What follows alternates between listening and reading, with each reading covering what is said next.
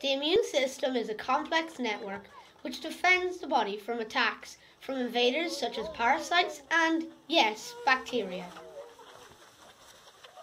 Once the first barrier of the immune system, the skin, is damaged, bacteria take the opportunity to enter the cut. Lads! Cut! Wait a minute, we just started filming!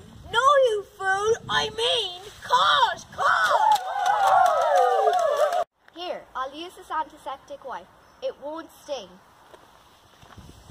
Ow! Hey guys, antiseptic wipe! One for your life!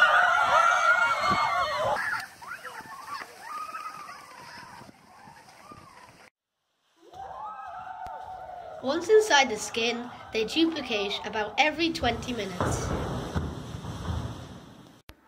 The immune system's first line of defence are called macrophages or guard cells.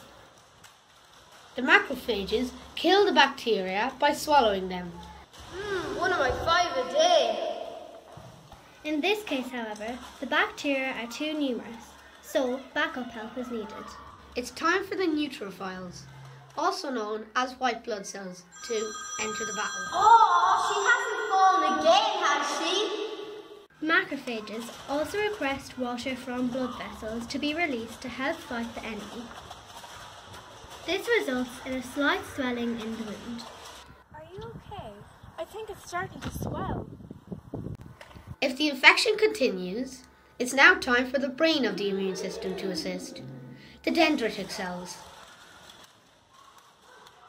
They enter the battle and take samples from the bacteria, which they then present on their outer layers. Now the cells travel to the nearest lymph node, where they activate helper and killer T cells. The killer T cells then travel to join the battle.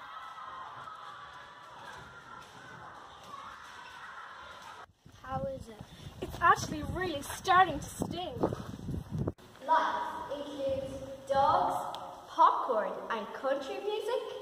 Shall we? We shall. The helper T cells combine with the dendritic cells based on the information already taken from the bacteria. This then results in the production of tiny proteins called antibodies. The antibodies move to the battle scene, attach themselves to the bacteria, completely disabling them. It's now left to the macrophages to sweep up the few remaining bacteria. Memory cells remain in the body to defeat any future infections. This is why we don't get measles twice, for instance.